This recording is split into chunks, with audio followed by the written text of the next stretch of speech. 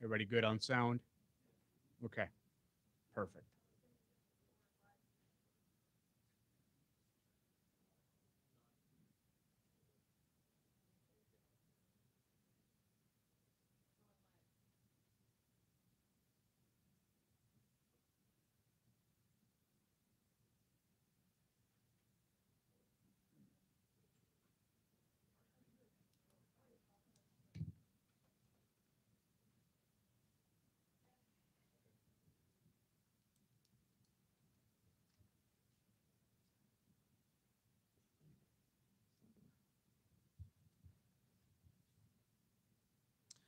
Good afternoon. I'm Paco Balderrama, Fresno Police Chief, and here joining me at this press conference is Captain John Reynolds with the Fresno Sheriff's Department, Lisa Smitkamp, our District Attorney, Special Agent Sean Reagan with the Sacramento Office of the FBI, our U.S. Attorney Phil Talbert, from the Clovis Police Department, Lieutenant Jim Koch, and we have Chief of the Probation Office here in Fresno County, Kirk Haynes.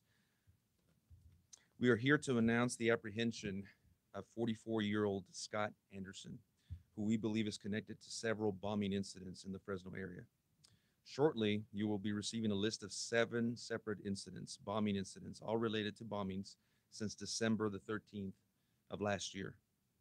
On January the 8th of 2023, detectives from the Northwest Policing District responded to 3560 West San Jose Avenue for a pipe bomb detonation under a vehicle.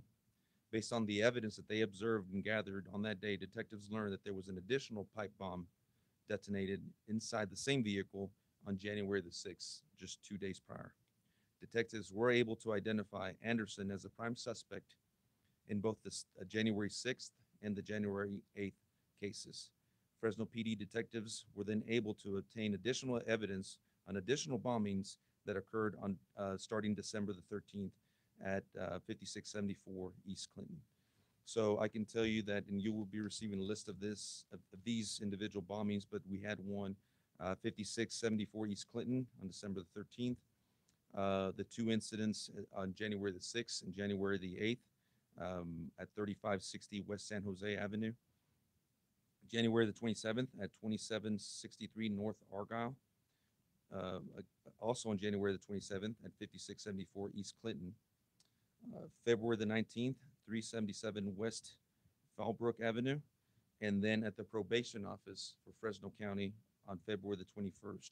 That is where a probation vehicle was targeted and destroyed. So it became apparent very quickly that the suspect or suspects in this case were progressing in skill level of making bombs and also their frequency. Additional evidence provided a link between Anderson and what we believe is a white supremacist group. 3 separate locations related to Anderson were identified, and search warrants were authored for all 3 locations. A Ramey warrant for the arrest of Anderson was also authored.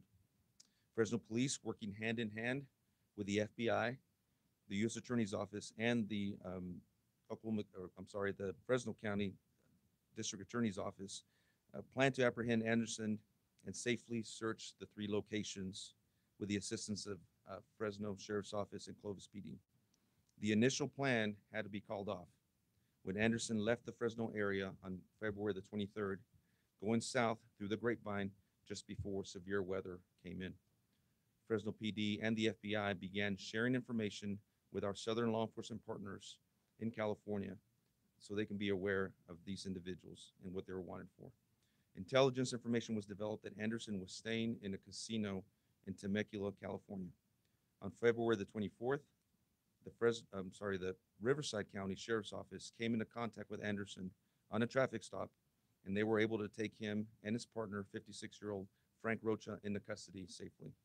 The search of the vehicle took about 3 hours, and an evacuation had to take place in the surrounding area. Once we were notified of the capture, the warrant search was reinitiated with the help of Fresno Sheriff's Office and Clovis PD. The operations plan and search used a lot of resources and was described by one veteran SWAT supervisor as one of the most complex and difficult due to the risk of explosives and sensitive nature of the operation. To say that I am proud and impressed and extremely appreciative to the men and women who put so much work and effort into this case is an understatement.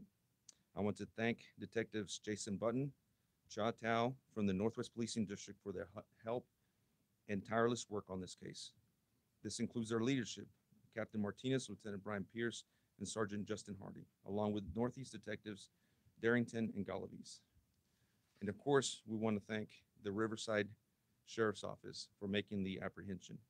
I did get an opportunity to speak to Chad Bianco, the sheriff, earlier today, and to express my appreciation, but he in turn said thank you to us for sharing the information with him so quickly. I also want to thank, obviously, our partners in this, the FBI, the Clovis Police Department, Fresno Sheriff's Office, our SWAT, Magic personnel, and also district safety teams who helped with this operation and with the execution of the search warrants. With that being said, I want to give you guys, describe briefly the things that were found in the search warrants. And that includes, so the search warrants occur in 3 different locations: the 1300 block of West Dyer Avenue, the 5900 block of East Alta Avenue, and the 3500 block of West San Jose Avenue. At least one of these is in a Fresno County island, so that's why we had FSO assisting us. 11 illegal firearms were recovered. That includes 4 handguns, 5 rifles, 3 shotguns, several hundred rounds of ammunition, almost 90 grams of methamphetamine packaged for sale, and about $50,000 in cash. So now, before we have some of our other law enforcement leaders speak today, I want to show you guys a video of one of those explosions. So cue that up, please.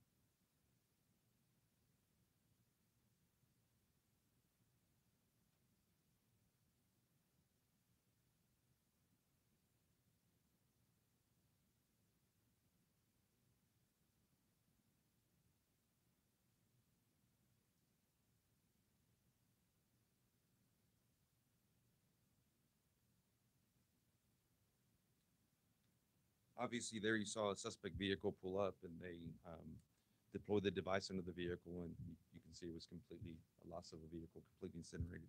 So now I would like to ask our U.S. Attorney Phil Talbert to say a few words, and then have our District Attorney Lisa Smitkamp say a few words. Thanks, Chief. Hi again. I'm Phil Talbert. I'm the United States Attorney for the Eastern District of California. On Monday, my office filed a criminal complaint bringing federal charges against Scott Eric Anderson for 3 pipe bombings in the Fresno area and for being a felon in possession of a firearm. As alleged in the federal complaint, the 3 pipe bombings that are charged all damaged vehicles that are involved in interstate commerce. The complaint alleges that on or about December 13th, 2022, Anderson used an explosive device to damage a pickup truck belonging to an auto-related business on Clinton Avenue and parked in a parking lot next to the business. It also alleges that on or about January 27, 2023, Anderson used an explosive device to damage a car belonging to a second auto-related business, also on Clinton Avenue, and parked in the same parking lot.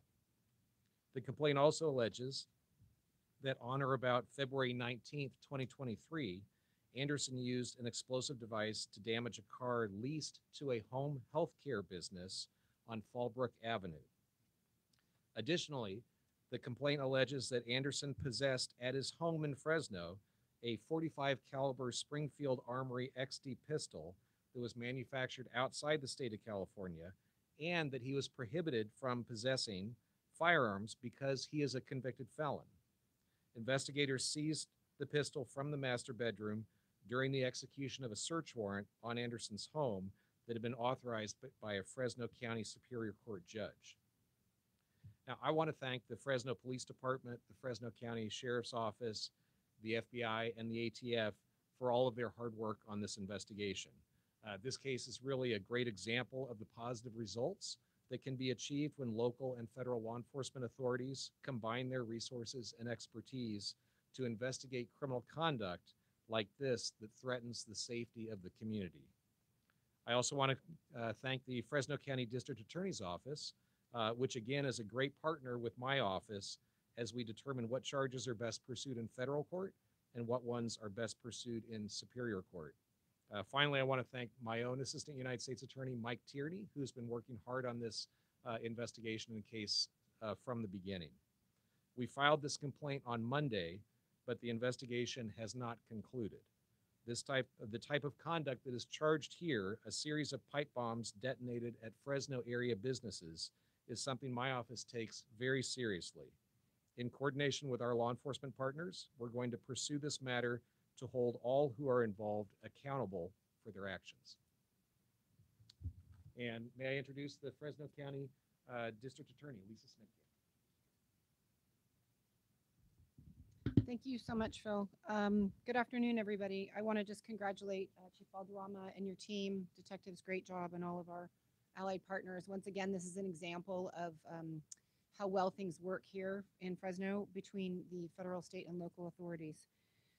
In this case, the people of the state of California will be have filed a criminal complaint alleging 4 different defendants for the actions that we have been speaking about that occurred in January and February of 2023. Scott Anderson has been charged with 3 counts of violating Penal Code Section 18740, which is the exploding of a destructive device, and also 1 count of an attempt of that crime. He's also been charged with 1 count of arson pursuant to Penal Code Section 451D. Furthermore, he will be also charged with violations of Penal Code Section 18720, possession of material to make a destructive device, as well as 1 count of being a possession and felon of a firearm. He will also be charged in violation of Penal Code Section 30605, possession of an assault weapon, and 30305, a felon in possession of ammunition. Mr. Anderson is currently in custody in the Fresno County Jail on a no bail status. His exposure for his state charges is 12 years and 6 months in the California Department of Corrections. He will be arraigned this afternoon and is probably being arraigned as we speak. The second defendant that has been charged in the state court in the state criminal complaint is Stephen Burkett. Mr. Burkett is charged with 8 counts of Penal Code Section 29800, felon in possession of a firearm, as well as 1 count of Penal Code Section 30305, felon in possession of ammunition. For these charges, Mr. Burkett is facing 16 years and 8 months in the California Department of Corrections, and he is currently in custody on bail set at $715,000. He also is expected to be arraigned this afternoon. The third defendant is a person by the name of Paul New. Mr. New has been charged with 2 counts of Penal Code Section 29800, felon in possession of a firearm, as well as 30305, felon in possession of ammunition, and 1 count of Penal Code Section 18720, possession of material to make a destructive device. Mr. New's exposure is 10 years in the California Department of Corrections, and his bail is currently set at $280,000. He also is expected to be arraigned this afternoon. The fourth and final defendant that will be charged in the Superior Court is a female by the name of Amanda Sanders. She is facing a violation of Health and Safety Code Section 11378, possession of methamphetamine for sale. Her exposure is 3 years in the local jail under 1170H. Her bail was set at $25,000, and she posted that bond. She is set for an arraignment on May the 1st of 2023 in the Fresno County Superior Court. This case is going to be prosecuted by Deputy District Attorney Kyle McPherson in our Magic Unit. And at this time, I would like to turn the microphone over to Special Agent in Charge from the FBI, Sean Reagan.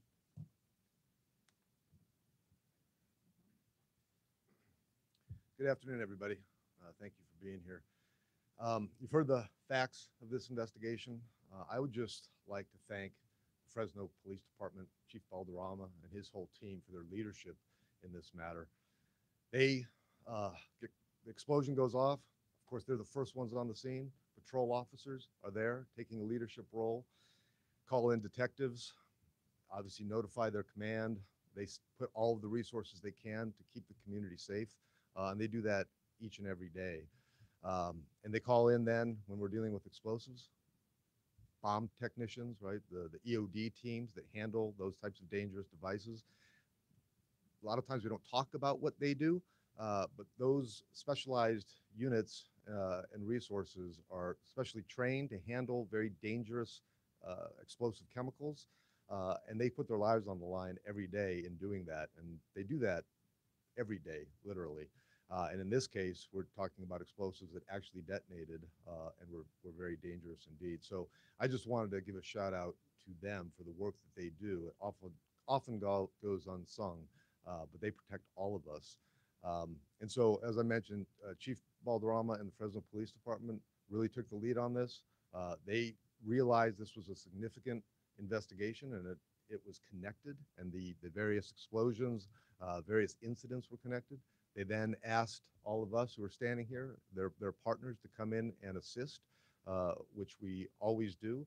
And that's the other thing that probably the people of Fresno and this area should realize is that the partnerships in this area are just outstanding. And anytime any of us need any of assistance in anything that we're doing, we call on our partners and we come together at a moment's notice to jointly work a problem to help protect the Fresno community. In this case was no different. And so, Chief, thank you. And thank you to the department for continuing to lead in this. This is an ongoing investigation and we will continue to work it as a team. Thank you. I want to turn it over to the Chief Probation Officer for Fresno County, Mr. Haynes. Thank you so much. And thank you to Chief Balderrama. I want to say thank you to Sheriff Zanoni. I also want to say thank you to our District Attorney Smithcamp and also to all of our law enforcement, federal law enforcement partners in the apprehension of this group of people. As you got a chance to see on the video, the vehicle that was last destroyed was one of our probation vehicles. And, you know, it really goes a lot to looking at the escalation of what's happened with this group of individuals. As you can see, they had escalated to the point where they were targeting law enforcement. And it's really important that, you know, all of us pull together to make sure that anything that we can do to try to make sure that our law enforcement personnel stay safe, and of course all of the community also stay safe in light of the violent acts of this group of people. So I just want to say thank you so much for the coordination of the effort of all that have been involved in the work that we've done. Also want to say thank you to some of my staff who actually had to respond that night. Deputy Chief Joy Thompson and also Assistant Deputy Chief Christine Reese for their work and working with investigators to make sure that we can assess and making sure that we could identify the suspect as quickly as possible. So again, I just want to say thank you so much for the work and the effort that we put forth. Thank you, Chief. Before I open it up to questions, I do want to make a couple of things clear. Obviously, you can see the paraphernalia behind me that, you know, looks to be Nazi paraphernalia, possibly racist paraphernalia. This is still very early on in the investigation. The arrest was just made on Friday. We have a lot of evidence and information to look through. A lot of the pieces of evidence are still being processed. At this point, we cannot say that the motivation was a hate crime or whether the victims were targeted because of their race. We can't say that for certain. That's a possibility, and we haven't solidified the connections to white supremacist group. But is that a possibility? Yes, it is. To what extent? At this point, we don't know. So any questions? As I just said, we're still trying to confirm any ties to white supremacist groups or hate groups. So we can't say with 100% certainty that there is a connection.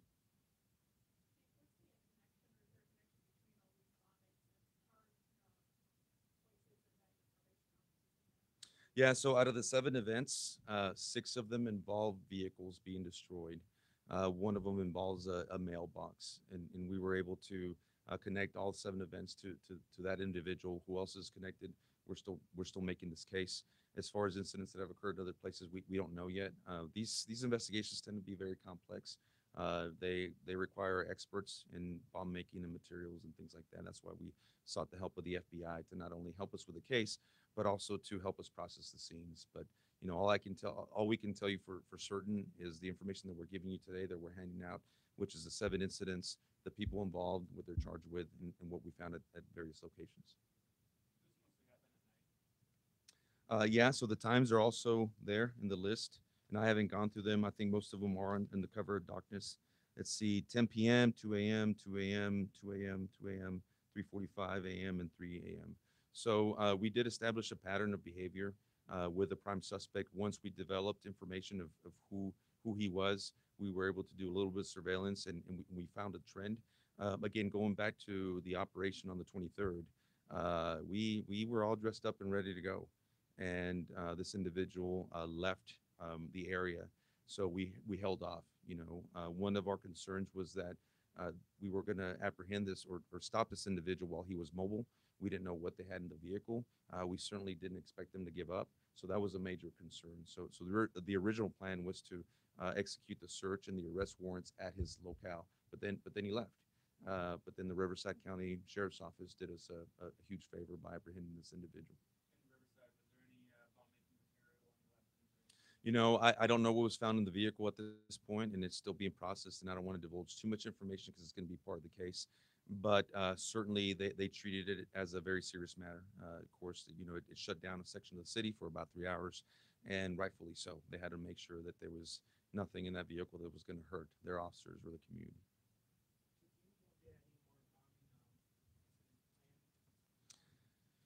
We have no reason to believe that they're going to stop. Frankly, they were getting better. They were becoming more frequent. They were spacing them out, but we saw a frequency, we saw a pattern. So there's nothing that would lead us to believe that they were going to stop. So that's why it was so important for us to investigate this quickly. So we didn't want to wait until somebody was killed, somebody was hurt. We certainly we're gonna sit on this one, so we acted quickly, and it worked out.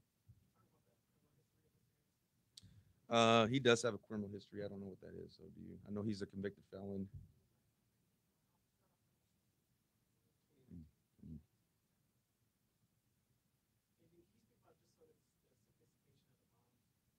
mm. They were basic pipe bombs. I'm not a bomb tech, and I'm not gonna, get up here and claim to be one. But I can tell you that we found several materials that led us to believe that they were looking to enhance their own skills. So you start with something basic, and then you grow, and then you make it bigger. And that was our concern. As far as what the motivation was, we can't say 100%, for certain what their motivation was, but it wasn't good. It wasn't good intentions.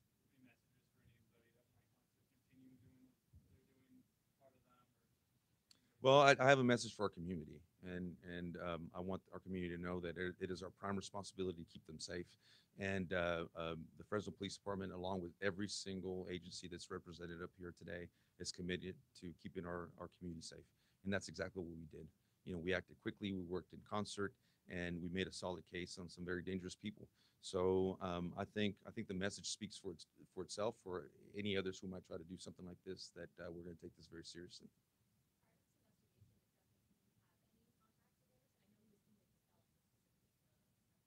We'll have to look that up. I'm sure we did. I'm sure we have. No injuries, just thousands of dollars in damage, to multiple vehicles, which is bad enough. And just the fact that they targeted a law enforcement vehicle was of great concern to us, because if someone's that bold, then what else could they possibly do? So regardless, we acted very quickly, and we got the information down south to our partners, and it worked. They were able to stop this individual on a traffic stop, take him into custody safely, render the vehicle safe, and for now, it's still an ongoing case, but the bad guys are in jail, as they should be.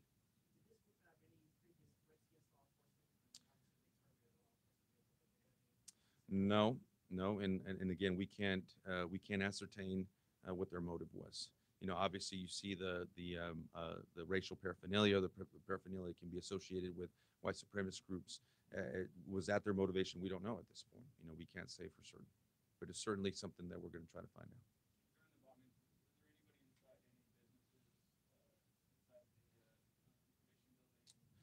I don't know, but given the times a day, I doubt it. Any other questions? Yes, sir. They're friends. Yeah, as far as how they met, I don't know, but they all associate with one another. And Rocha was found with Anderson. The one that we can say for certain that is involved is Anderson. As far as what other role the other ones played in, we still don't know.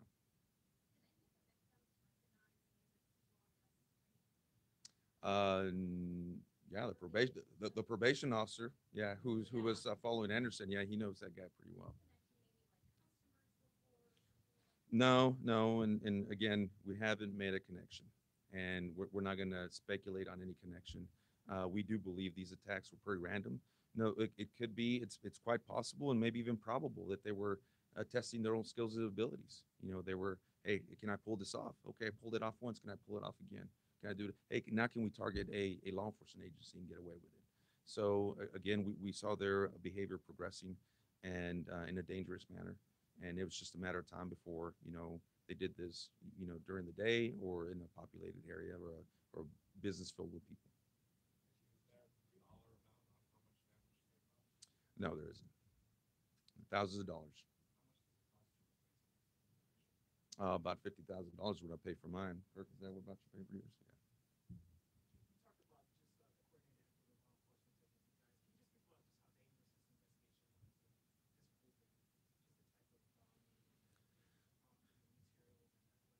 Yeah. Yeah, so my perspective on this one is just this: is that we were able to um, make arrests before anybody was seriously hurt.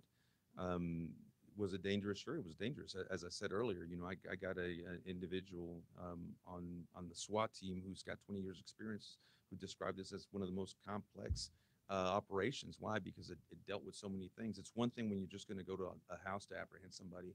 It's a lot different when you have multiple locations, when those locations could possibly have bomb making material, where guns may be present, where the motivation may be to not give up to police, to fight. That makes it all that more complex. And that's why the involvement of the FBI, the Clovis Police Department, Fresno County Sheriff's Office was critical. We don't have, even though we're a large agency, we could not have done this alone. And we don't do things by ourselves here in the Valley. We always include our partners so we can do it and do it right. And everybody deserves credit for their efforts, but especially my team, especially my two detectives who really made this case. They cracked the case. They got the information. They were supported by their leaders. And obviously, once I found out, it was green light go.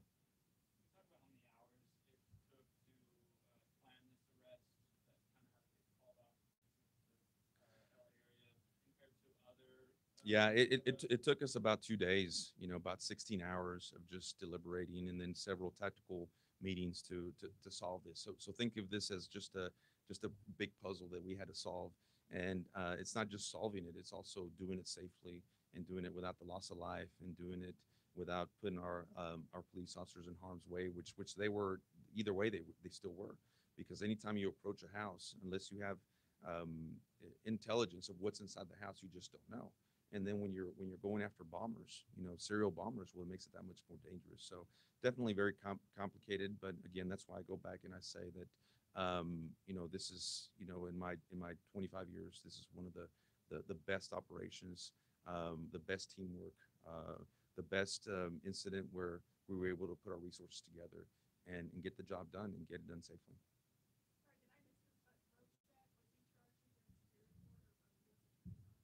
Yeah, so we're going to give you a sheet, and that sheet's going to have the actual charges. The only one who's being charged right now in the connection of the bombings is going to be Henderson.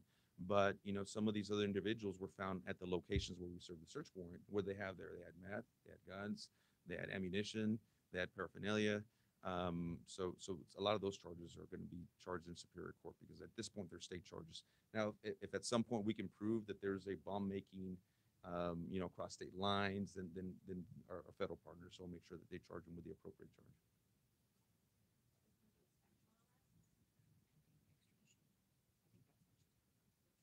Okay, Rocha is still in Riverside, so he's pending extradition. The only one who's here is Anderson, and that's because Fresno Sheriff's Office picked him up for us. They had to go a long way because of the severe weather.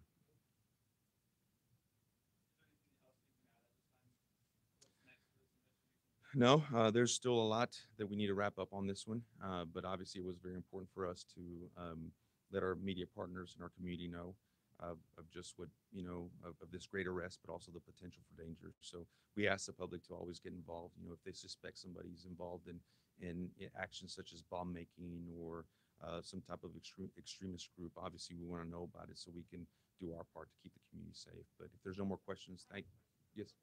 Oh, go ahead.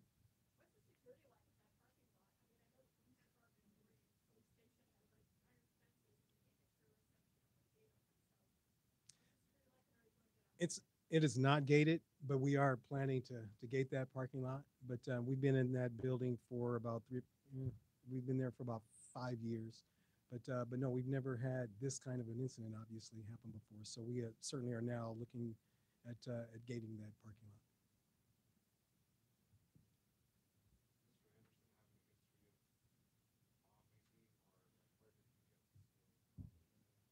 I don't know. We'll make sure we ask him next time we talk to him. But yeah, we don't. He doesn't have a history. He doesn't have any previous charges in bomb making. Any other questions? Thank you very much for covering this. We appreciate it.